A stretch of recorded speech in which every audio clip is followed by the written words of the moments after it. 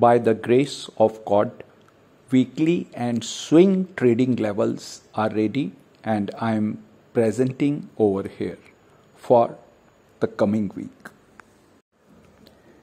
एक बड़ा मजेदार डाटा देखने को मिला। जनवरी से लेकर जुलाई तक जो रशिया का करंट अकाउंट सरप्लस बोल रहा हूं, that has tripled from the last year. जो लास्ट ईयर का उनका जो सरप्लस था रशिया का from Jain to July, it was 50 billion US dollar, and this time it is 167 billion US dollar, more than 3 times.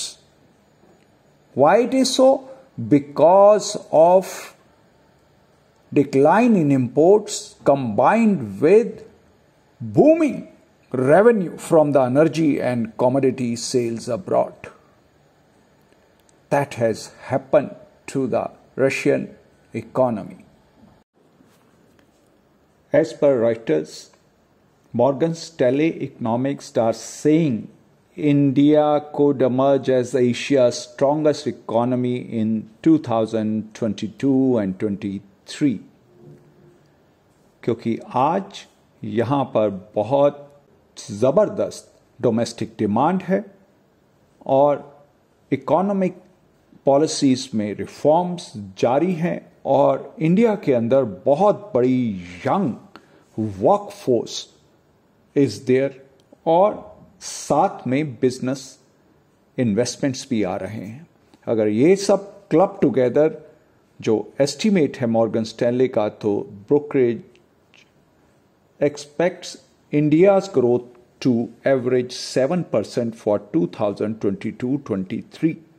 Let's hope this all comes true और आने वाले समय पे 7% से भी अधिक की ग्रोथ रेट के साथ इंडियन इकोनॉमी बढ़ पाए, यही एक विश है।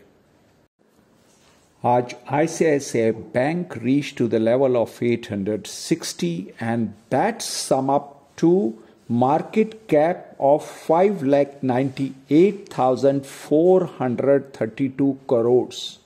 This bank is capable to produce 14.8% return on equity.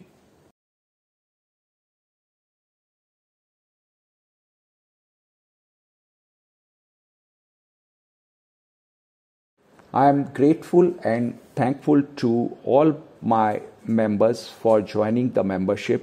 Mr. Kunjan Desai, Mr. Dinesh N, Mr.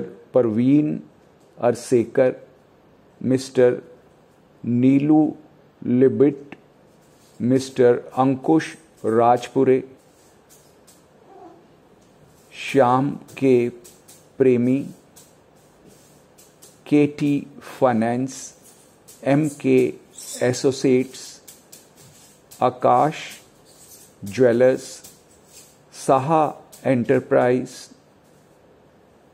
Mister Suchita Prabhakar, mister Abhijit Dutta, mister JS Arora, mister Mahendra Pandey, mister रफ़े Ahmad, mister धना Prabhakara, mister Sameer Rathore, mister Shiva Krishna, mister Rajesh Gupta, mister viral Jariwala and mister Prasad T.